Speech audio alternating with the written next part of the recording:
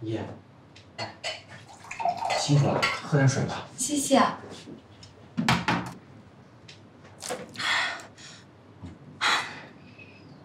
照顾人真的没有这么简单。我想给阿姨擦个身子，我连翻都翻不过来。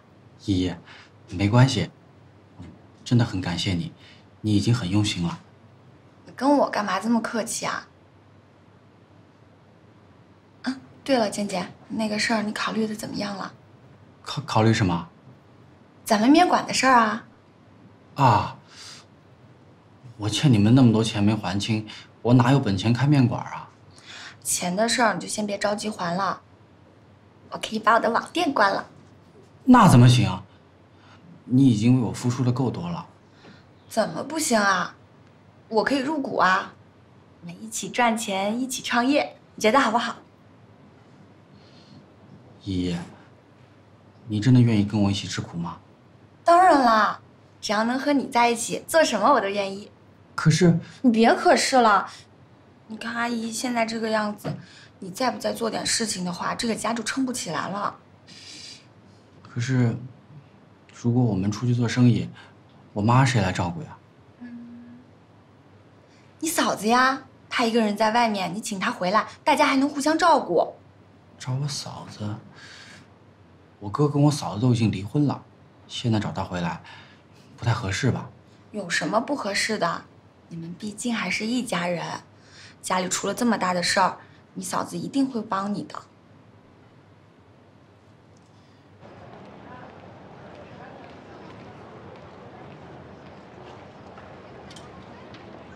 嫂子，健健，你怎么来了？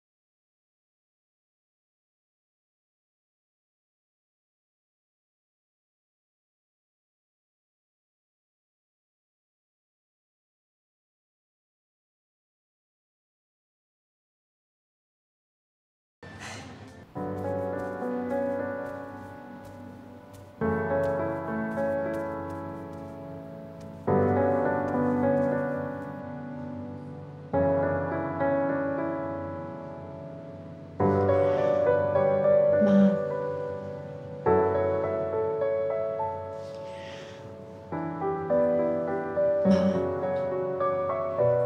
对不起，我在家里最困难的时候离开了这个家，没有照顾好你，你不会怪我吧？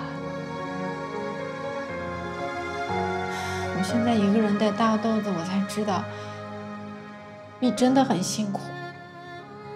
跟我们住在一起那么多年，每天起早贪黑的去买菜做饭，还要照顾大豆子，你真的付出了很多，我做的真的太不够了。我跟实在的婚姻走不下去了。很多人都说是实在的原因。最近我在反思我自己，其实我也是有责任的。在他工作压力最大的那个阶段，我没有帮他排解，只是一味的埋怨他，说他没照顾好家，没照顾好我们。其实只要那个时候，我多跟他交流交流，帮他排解一下压力，他就不会这样，不会去赌博的。妈，是我不好，我没有做到一个媳妇该做的，我也不是一个好妻子。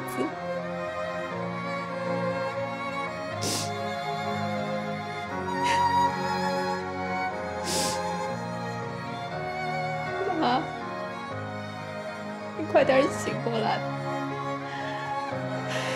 这个家需要你。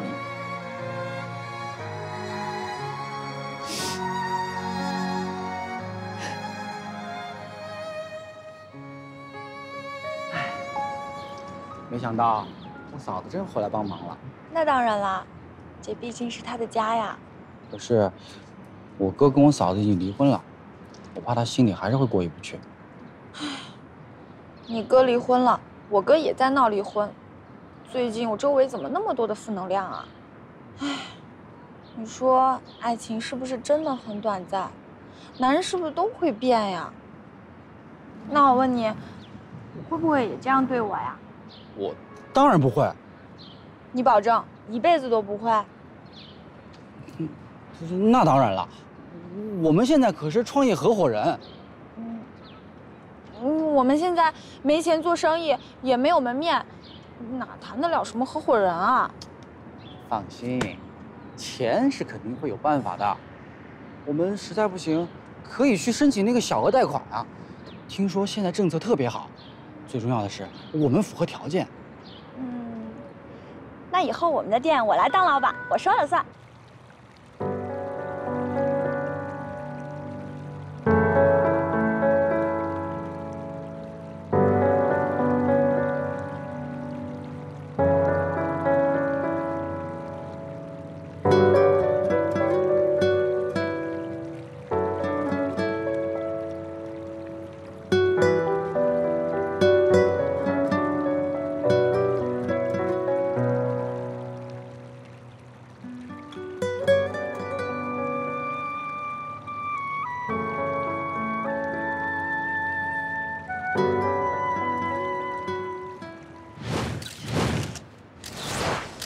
各位媒体朋友，本人在此郑重宣布，成果公司以及豪俊游艇项目实际的操作者，并不是李成果女士，实际的运作人是我。从成果公司注册、成立到开发项目，这所有的过程，本人皆有参与。在此，我恳请此前与成果公司有过协议的投资商以及合作方，都能够放弃对李成果女士的告诉。所有成果公司以及豪俊游艇项目的牵挂，以及所引发的法律责任，本人愿意概括承担。谢谢。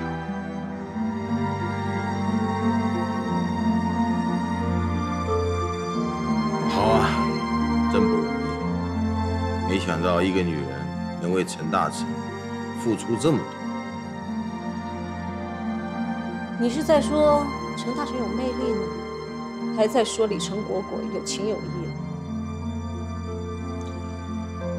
不管是男的还是女的，愿意为感情付出一切，都是最有魅力的。男的愿意为女的去做，女的愿意为男的卖房卖车。他们没有钱，没有任何物质，可是却拥有世界上最珍贵的情感。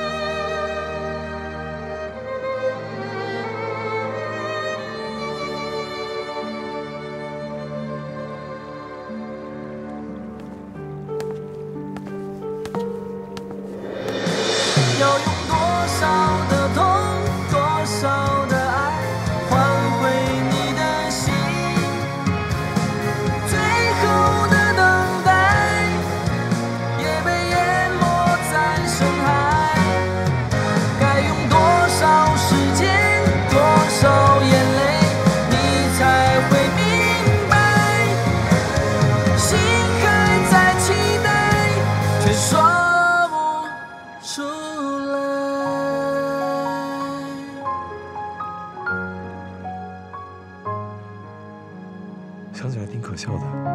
我本来信心满满，回到国内，想借由这个精心策划的项目，替我父母亲报仇。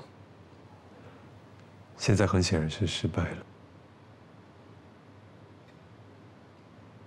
不过这是暂时的。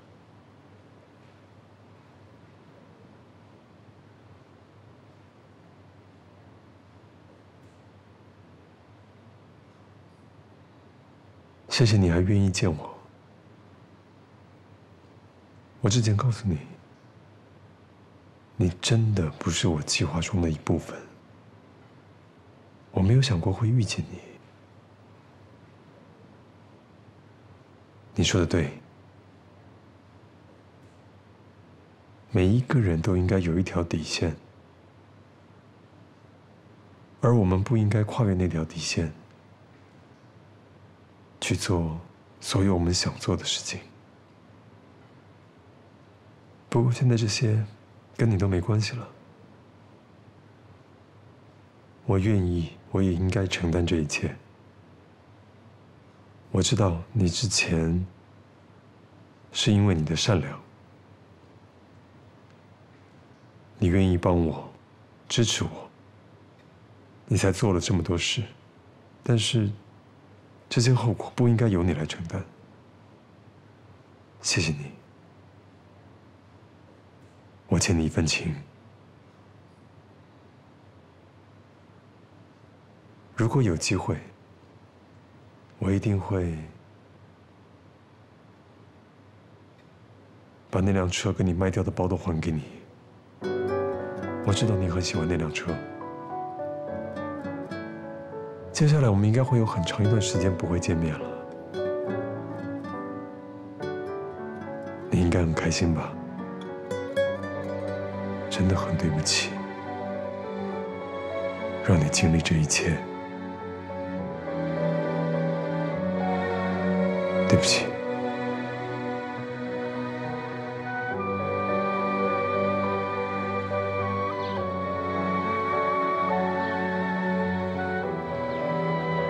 他们没有钱，没有任何物质，可是却拥有世界上最珍贵的情感。钱、房子，我什么都有，凭什么我得不到真正的爱情？喂，什么？李小俊的贷款没下来？哦，我知道，贷款没下来，这事儿可麻烦了。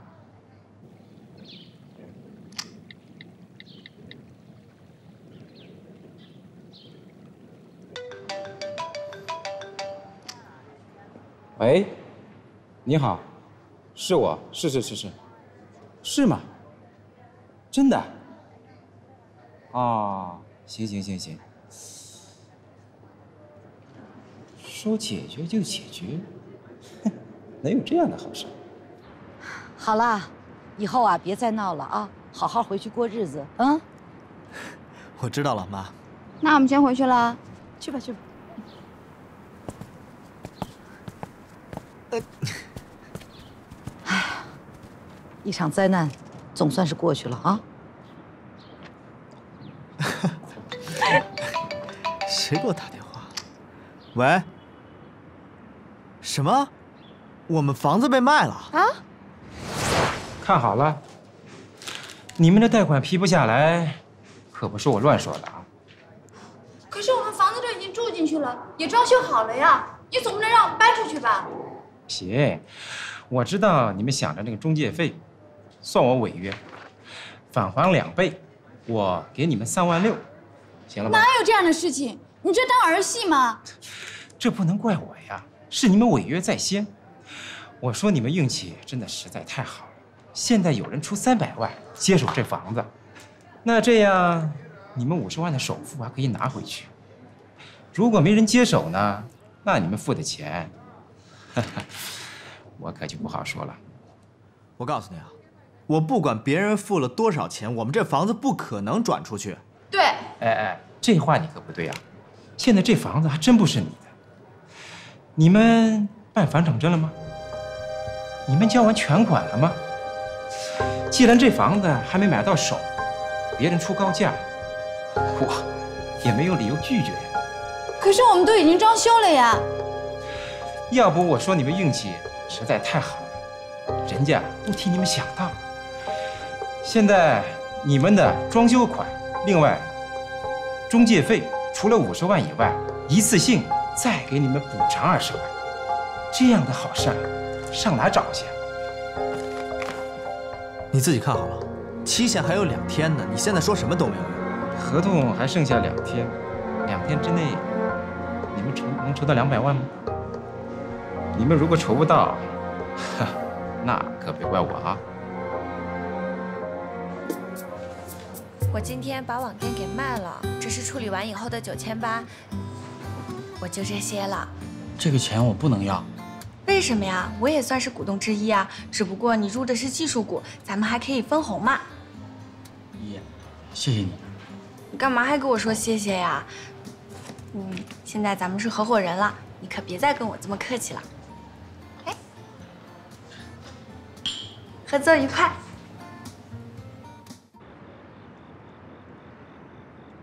现在什么意思？还要双倍的返还佣金？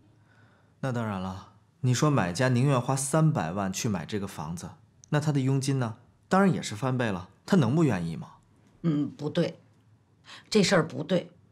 我跟你说啊，以我多年炒房的经验，这事儿肯定有问题啊。一般这个时候出手买房，那都是为了抄底，是吧？哪有多出快1倍的价格来买你们的房子呢？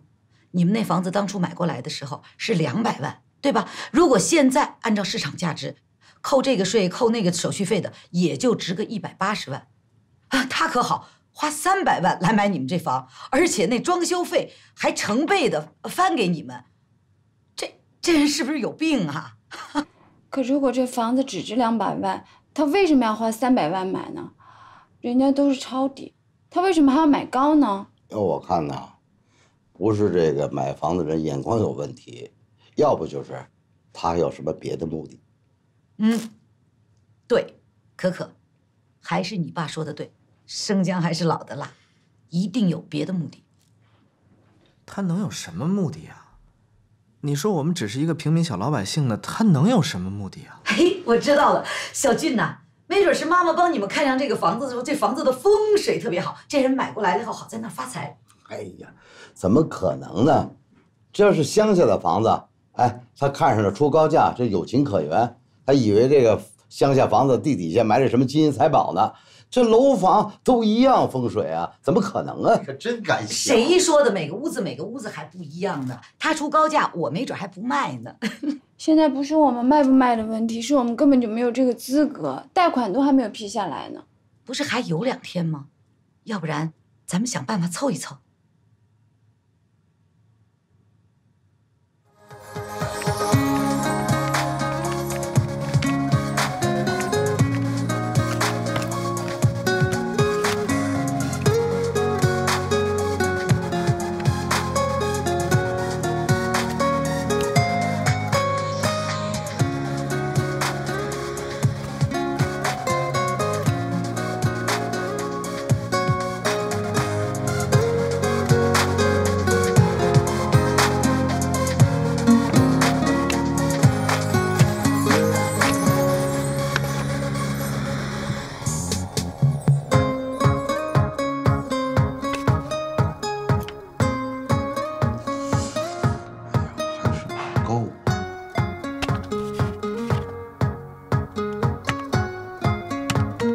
借钱买房，嘿嘿，老王，我还想跟你借钱买别墅呢。别逗啊，没工夫跟你开玩笑啊。你到底能不能借啊？哎呀，你看我那钱嘛，存的都是定期的，这好容易就到3年了，这一取这利息都没了，这心疼啊。嘿，这老姚，那你为什么不早说呢？哎，你真要借钱买房吗？不是买房，是小俊的房。哎呀，跟你也说不清楚。那小俊的房子，哎，是你借呀，还是美琴借啊？你那钱不是没到期吗？你问这个还有什么意义？我不是不借你，那钱要是到期了，那我肯定借你啊。行，算了，哎，老王，你别走啊！小俊的房子啊？借钱？姐，你要知道我一个人也没有钱啊。好吧，姐，你这就走啊？你又没钱借给我，我死乞白赖在这儿干什么呀？姐，那我们想想办法呀。能有什么办法？我找王金国去，反正这房子又不是我们一家。王金国，依呀，你那个网店呢，卖掉以后啊，也值不了几个钱的。妈妈跟你说啊，其实妈妈手上啊还是有点小钱的。真的吗？妈妈，你有多少钱？没有50、60呢，30、40还是有的。啊，好的好的，够了够了。依呀，妈妈真的没有想到啊，关键的时候还挺懂事的。我们是有一分力出一分钱啊。妈，我也没想到这么关键的时刻，我的妈妈还是这么深明大义，这么明事理的。那当然，一家人嘛。妈，其实我也还没想好呢。嗨，你要舍不得那个网店啊，就开着。真的吗？你怎么不早说啊？早说我就不卖掉我那个网店了。30、40万，我们足够租一个特别好的门面了。什么门面啊？对啊，我和健健的门面啊。妈，我和健健都商量好了，我们呢要租一个特别温馨的小面馆，然后把它做得特别好。妈，你对我们真好。你再说一遍，你跟谁呀？健健啊。你还跟他来往啊？我给你钱让你去倒贴别人的。什么叫倒贴呀？我这明明就是在做投资，好吗？投你个头！那个钱拿来是我去拯救你哥哥跟你嫂子的婚姻的。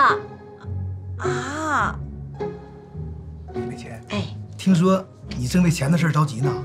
是啊，不是都告诉你了吗？我跟你说啊，美钱，遇到什么事啊，千万别着急，得慢慢来。我今天呢，就是给你拿钱来了。老姚，不是，这不行，不是你不是说你的钱都存在死期里面吗？我跟你讲啊，这钱是死的，人是活的呀，他可以提前取呀，不就几个利息吗？哎呀，你这么说真的太让我感动了啊！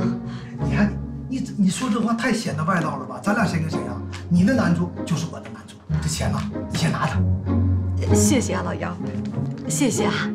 老王，你说你有为难的事儿，你怎么不跟我说呢？嗨，美凤儿，我跟你说又有什么用啊？小看我，这是我的私房钱。美凤儿，我搞不懂哎，你姐跟你借钱，你不没借吗？那时候嘛，我有点犹豫啊。这点钱啊，是我以后给依依的嫁妆。但是现在小军跟可可遇到困难，我不能不管的。再说了，我的钱啊，给小军跟可可，我是心甘情愿的。总比给我那个臭丫头出去倒贴人家强了多了去了。哎呦，美凤，哎呀，我真不知道说什么好了，真的太谢谢你了。要这样的话，你真是帮了大忙了。老王，我这个人呢，最看不得别人有难了。像你这么好的一个大好人，为了这点钱，你要急出病来的话，我会心疼的。不会，我也不至于哈。再说我是大夫嘛，我会给自己治病的。好了，钱呢，你收下啊，不要着急。有什么事情啊，我跟你一起扛。哎，好，哎，这真是太感谢你了，我带小俊和可可谢谢小姨啊。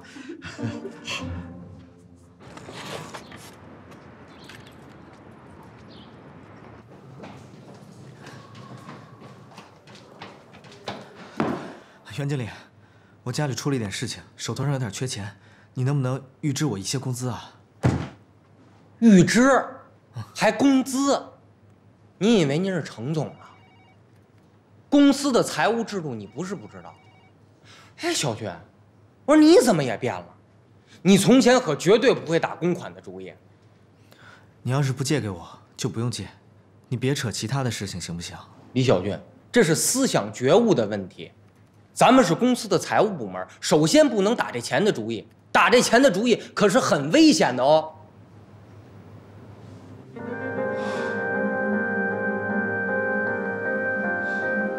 这么多钱，谁能借给我呀？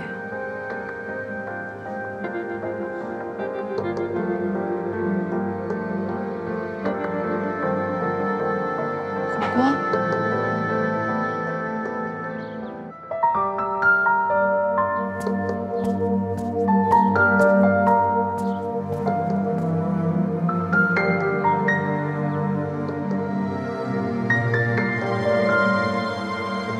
我听说你们家的房子出了些问题。你怎么知道？可可在家不工作，房贷下不来也属于正常。小俊，钱方面的问题我可以帮你解决。沈总，我不需要。你知道王可可为什么没有去上班吗？程大成不干了，王可可也就不干了。你说他们两个之间会……这件事情我很清楚，我相信他们，我也相信我老婆。他们之间什么都没有。你就这么相信他们？我是相信我老婆。我之前一无所有的时候，王可可义无反顾地嫁给了我，我心里很感激她。相信有什么用啊？没有钱就没有房子，没有房子就没有家。痛苦的婚姻都是建立在缺乏金钱的基础上，你又何必坚持这样痛苦的婚姻呢？沈总，你真的想的太多了。小俊。房贷的问题，我可以一次性付清。这是我家的事情，不用你操心了。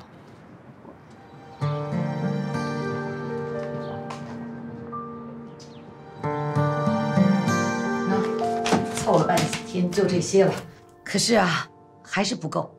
我也不知道小俊那边有没有借到。哎，真是一分钱难倒英雄汉呐！爸妈，我看。其实你们也为我和小俊操了这么多心了，要不然这房子我们就不要了。那怎么行？没有房子就没有家，你们怎么能没有家呢？再说了，当初啊，妈妈给你们选这个房子的时候啊，户型也好，楼层也好，还是学区房，对吧？怎么能说不要就不要了呢？哎呀，我就在琢磨了，这个偏要买你们房子的这个人是何方神圣啊？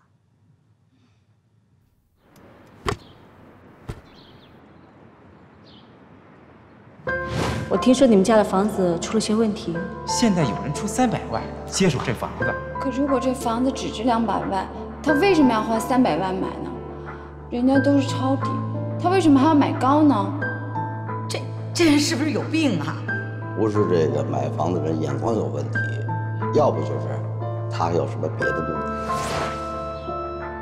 可可在家不工作，房贷下不来也属于正常。小俊。钱的问题我可以帮你解决，没有钱就没有房子，没有房子就没有家。痛苦的婚姻都是建立在缺乏金钱的基础上。小俊，房贷的问题我可以一次性付清。这房子不会是沈总买的吧？俊，你怎么现在才回来啊？啊，刚才那个路上车有点多。我们的房子怎么办？爸妈还有小姨，他们都在替我们想办法，真不想让他们再操心了。要不干脆，这个房子我们不要了吧？这个事情咱俩能说了算吗？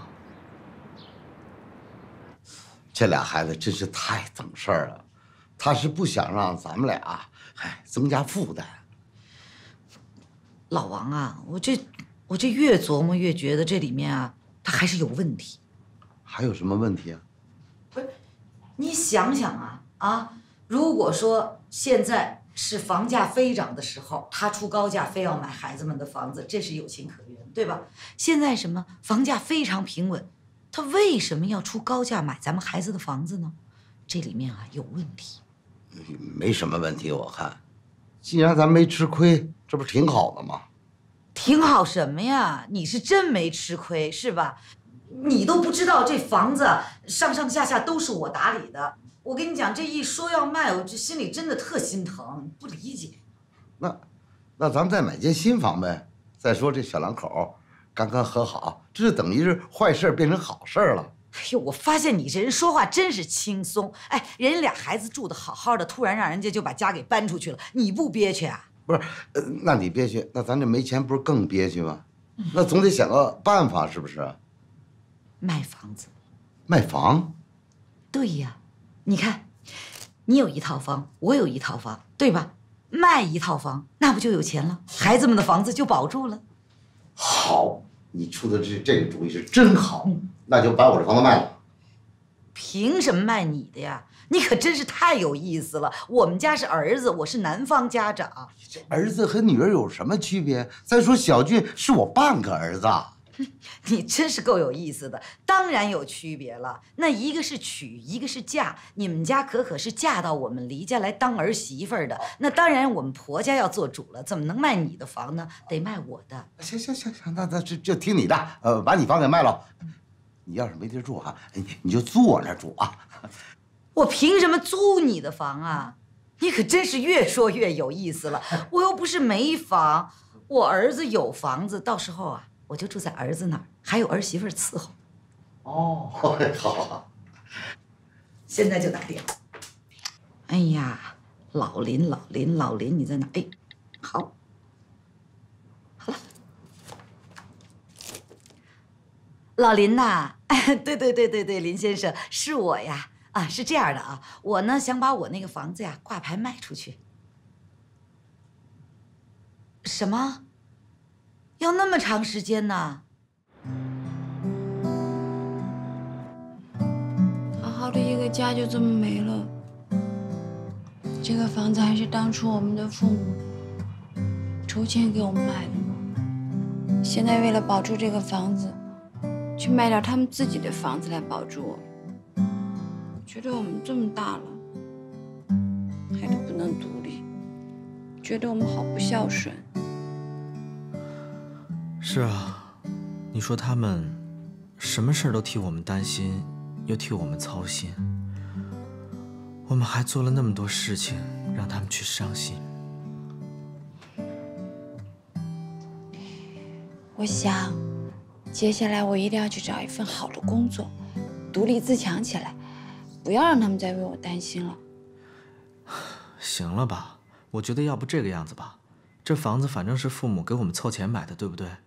要不我们就把这房子退了，把首付款还给他们吧，咱俩就搬出去住，反正咱俩在哪里，哪里就是家。嗯。谁啊？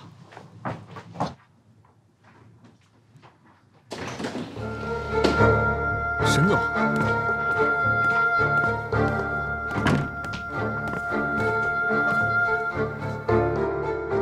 你一定是在好奇，到底是谁买了这套房子吧？你什么意思啊？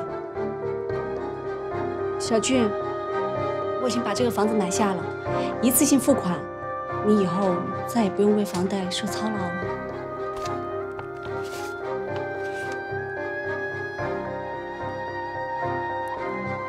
你这是在跟我开什么玩笑啊？我怎么可能用法律开玩笑呢？这个房本上写的清清楚楚，这个房子属于你和我和小俊的。你到底要干什么呀？你让程总把我调到你那里去工作，我已经去了，该帮的我也已经帮了，你为什么要3番5次的缠着我呀？对啊，你帮我，对我好，照顾我，可你怎么能说走就走呢？我帮你那是因为工作上的事情，请你不要误会。那你在医院搂着我，陪了我1个晚上，这不就是对我好吗？你怎么跟他说的？说你加班？你要不是真的对我好，你为什么要骗他呀？你当初答应我说你会跟他离婚的，所以我才会把房子给买下来。可你现在当着他面这么对我，你知道我心有多难过吗？我们俩住酒店的时候，你说的清清楚楚让我等你的，这也是骗我吗？你怎么可以这样子？你脚踏两条船，你为什么不承认？男人都是这样吗？你太让我失望了，李小军。你在说什么？你知不知道你在说什么？我什么时候跟你住酒店了？不承认吗？我说的话句句都有证据。你自己看。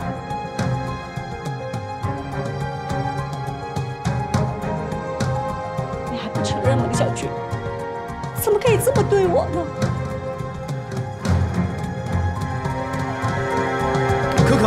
可可，你到底要干什么？你是不是疯了？